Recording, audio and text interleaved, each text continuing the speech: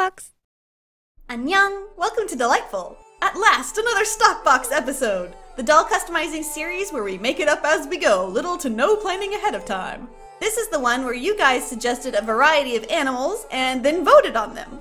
All of these could have been fun, but as the votes poured in, one thing became clear. Fluffy mammals are clearly the most popular choices. Red panda and snow leopard were neck and neck. I had to zoom in and look at the numbers to see who won. Red panda it is! To the stock box! Now, red pandas, or lesser pandas, are cute little critters more related to raccoons and weasels than they are to bears, so panda is a bit misleading. They both love bamboo though. Anyway, they're small and have very round faces, so I used that as a starting point for finding a base doll.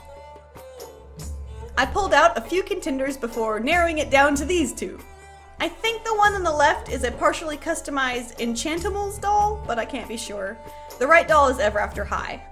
Both have appropriately round heads, but I'm thinking it'd be fun to create a doll of smaller stature. So I went with option 1. Unfortunately, we've got to reset this doll to its bare minimum, which means cutting off the hair and wiping the face. This custom looks like it was going well, in my opinion. I wonder why the original artist stopped. It's pretty hair and long enough to be salvaged, so I tie it off into ponytails before whacking it off. That neck hole is teeny tiny and I don't got time for my usual methods, so I'm gonna be a bit hasty and extract the hair plugs through an incision in the back of the head.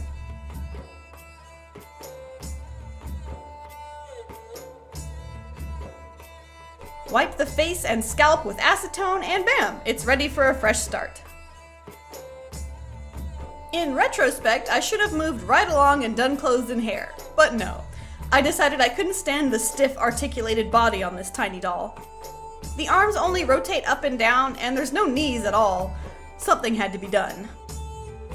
Yank the doll's stiff little arms out of their sockets and clear a path all the way through the torso using a drill.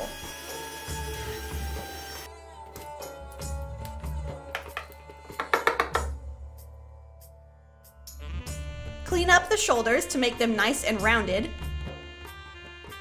Cut a gap into them like this.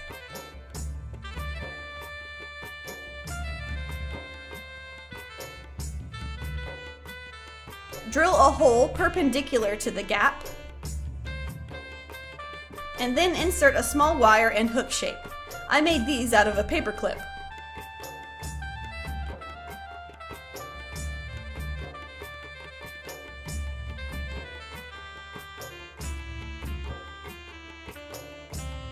Secure the ends with a spot of glue. Shoulder articulation done. I want the elbows to bend too though, so I cut a zigzag notch shape at the elbow. Or at least I tried to. This worked for Guinevere and Sakura, but maybe it's because these arms are so tiny, I kind of botched it. Fine, let's figure out a different solution then. How about whittled down popsicle stick joints instead? I set them firmly into the base of the forearm with a wire rod, then create the hinge joint necessary for the elbow. Insert the peg and add a touch of glue on either side. It came out kind of loose. I think the plastic hinges are bowing out. Can we wrap it more tightly? That kind of worked. To connect the modified arms, slip a tiny rubber band onto one shoulder hook. Take a needle and thread and feed that rubber band through the chest.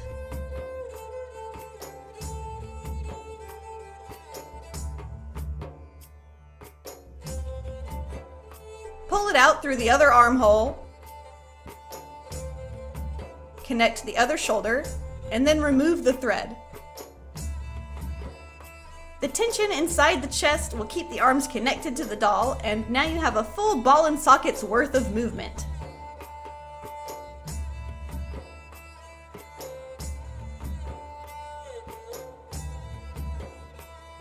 I give the knees a similar alteration, but with a bean joint, meaning it's articulated on both sides. This means it's capable of a wider range of movement, which I did achieve, but I mean, it looks terrible. There's nothing stopping the legs from swinging in the completely wrong direction. The body looks like a broken puppet. Not one to give up, I bust out the air-dry clay and get to work. We can at least add caps to stop the knees from bending the wrong way, and while I'm at it, I thought I'd bulk up the entire leg. They were a bit too skinny and straight for my liking. A lesser panda should be a little chubby anyway, right? I paint the clay and popsicle stick joints to match, and decided on the fly to give her a black gradient like the panda has. A layer or two of matte varnish later, and the body mods are done. I'm not proud of how they turned out though, it's not my best work. I feel like I made these alterations out of necessity, not particularly because I wanted to, and it shows. Well, let's move on. Reunite the doll's head to her body, then give the face 2 or so layers of Mr.Super Clear sealant. Once that's dry, the surface is prepped for a new face. Let's take another look at our inspiration. Red pandas have round, sparkly, noticeably small eyes, so I'm going to imitate that in our doll's new face.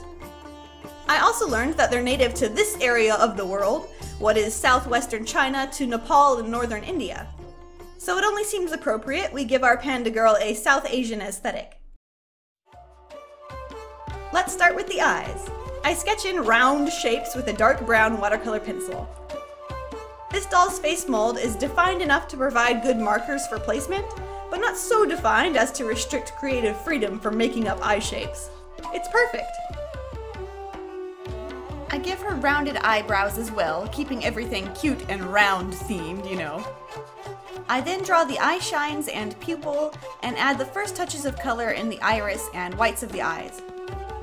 I usually leave the eye shines for last, popping them on with a bit of paint, but I felt like drawing them this time. Then I add some blushing with pastels around her cheeks, nose, and lips. This helps make the plastic look more like skin.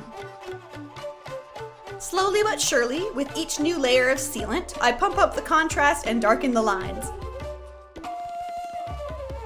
For younger characters like this, I prefer no or minimal eyelashes. I almost didn't give her any, but finally decided on one stylized flick at the corner.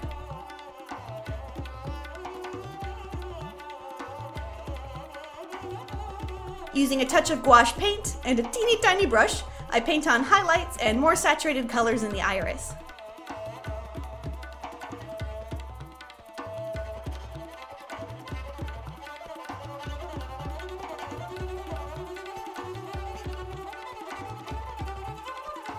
Let's give her a bindi, and add 2 additional red dots on her cheeks.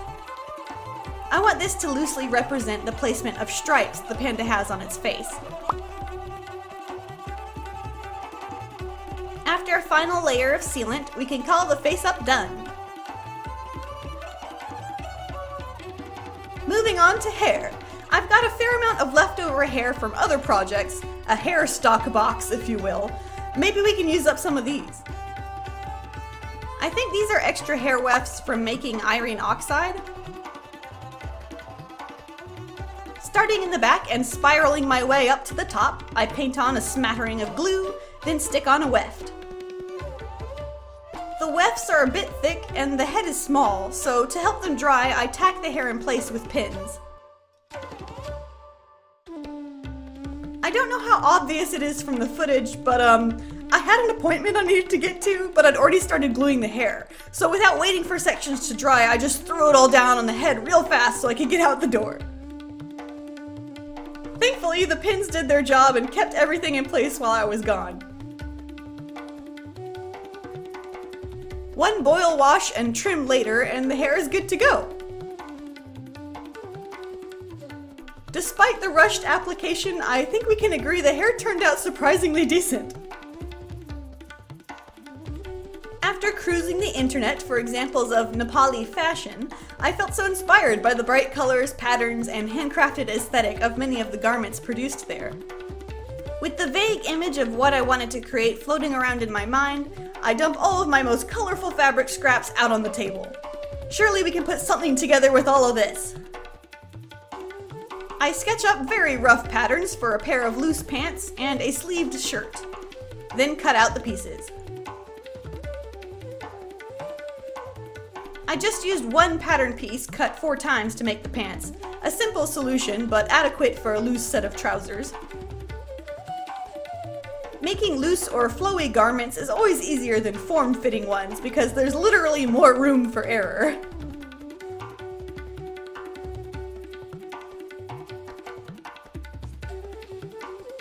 I embroider the hems for that charming handmade touch and use more embroidery threads to make a tie around the waist to keep them from falling down.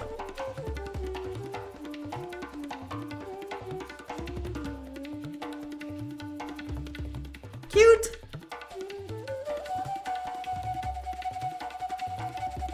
It's the shirt that will be the statement piece. I begin by sewing the shirt together as usual. Then I turn it right side out, like usual, but decided it didn't look as cute that way. The garment rested in a more comfortable, natural-looking position when it was inside out for some reason. So, heck, why not let the stitching show? I'm gonna keep it inside out. To get that patchwork look, I thought we could cut out little squares from a variety of colors and stitch them to the shirt.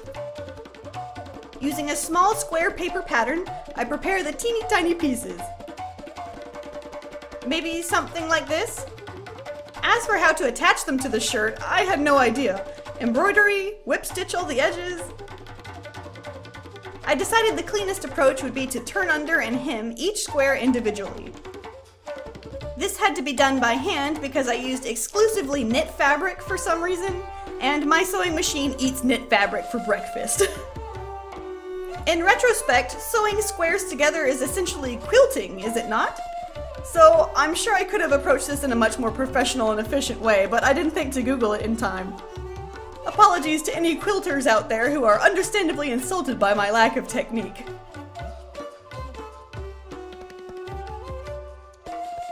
Apparently, pom-poms made in Nepal are also a thing, so I gleefully added an assortment of cute pom-poms to my garment. I love pom-poms, but it gave the outfit an unintended clown vibe. Maybe I chose the wrong colors? I keep going back and forth on her outfit. I can't decide if I really like it or I hate it. I'm sure the comments will let me know. I know what you're probably thinking by now. Catherine, you're losing sight of the prompt. Where's the red panda in this red panda doll? Sorry, I got a little carried away with the South Asian influence. I can bring this back. After sketching up another pattern, I cut out and prepare all the pieces for a furry hooded scarf with ears and pockets. This is gonna be so cute, right? Right sides together, sew the main hood/scarf pieces at center front. Clip the curves, and put the lining and furry sides right sides together. Ideally, you would sew all the way around and turn it, but because this fur is so voluminous at this tiny doll scale, I'm only going to machine sew the front half, then turn it, and whip stitch the entire back half together by hand. This way, at least the part you see most in the front will look good. Next, hem the pockets and hand stitch them to the scarf. Once they're in place, I paint on cute gray paws in acrylics.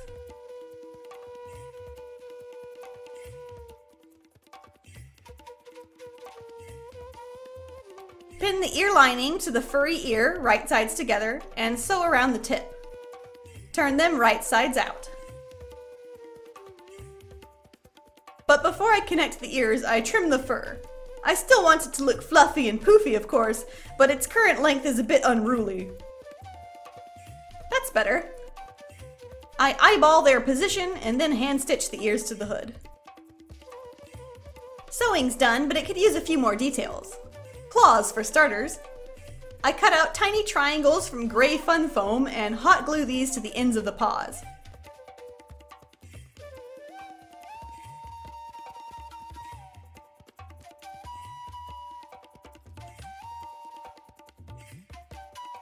For a subtle color gradient, I generously apply pastels to stain the fur black at the tips of the ears and paws. I also use pastels to give this tail I made those signature rings. All done! Faux fur is, by its very nature, quite voluminous, so the scarf ended up looking absolutely ginormous on the doll. But I find that kind of cute for a young childlike character. As a petite person myself, I can relate to being swallowed up by clothes.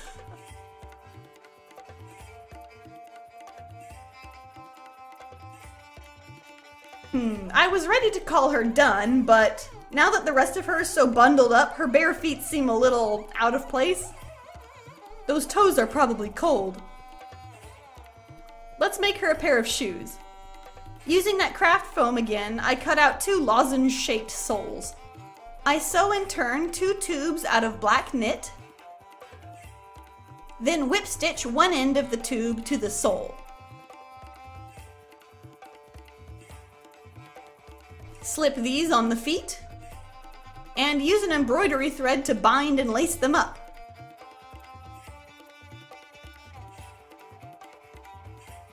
Those look nice and warm.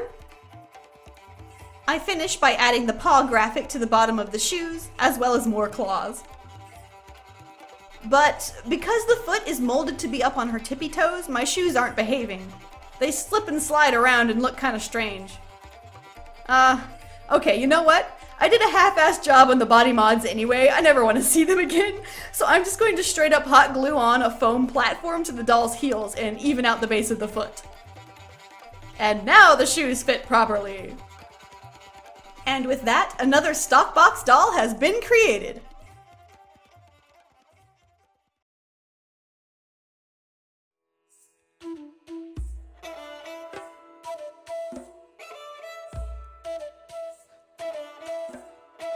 Say hello to Red, the lesser panda.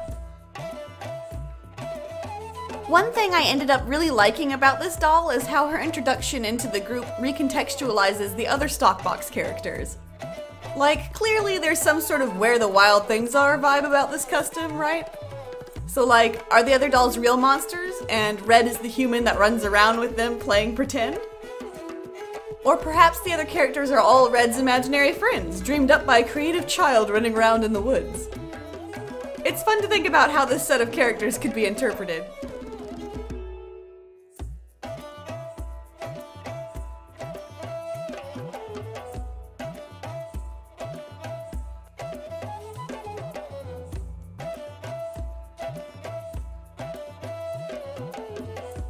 Minus the hat and tail, it's not glaringly obvious that the doll is supposed to be a red panda.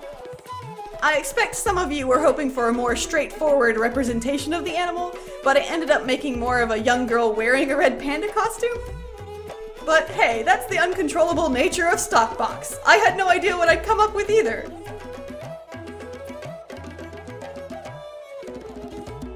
Thank you so much for watching! That's the end of Stockbox Season 2.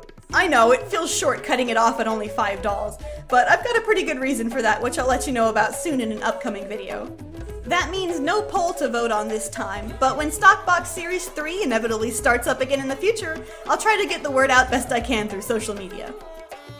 Until then, thank you so much for watching! Stay artsy! Annyeong!